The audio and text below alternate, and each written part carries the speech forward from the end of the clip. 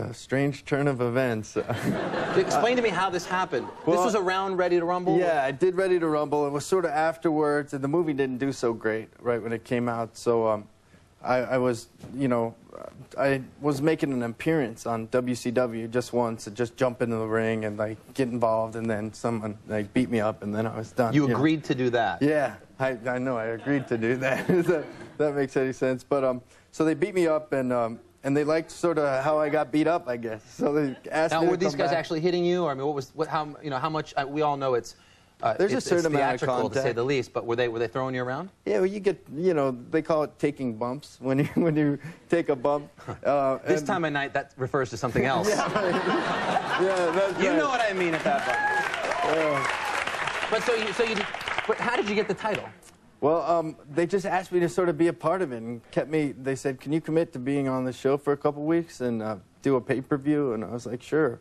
And then, you know, part of that was they gave me the belt. How did you get the belt, though? You actually beat the champion? It was a strange turn of events. You know, it was like you know, a four-way dance, they call it, I guess. Right. It was me and Diamond Dallas Page, who was my buddy, little Page. Come on, bang.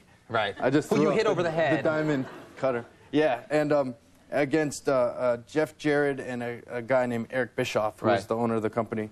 And then somehow I won the contest and won the belt. But Dave, here's what happens. You're an actor, you're there, you're really doing this kind of as a promotion for Ready to Rumble. You get things going again in that world, and you end up agreeing and you get the belt, but you're actually at this WCW and the fans, they're crazy about the wrestling. Yeah. How did they take to the belt going to an actor?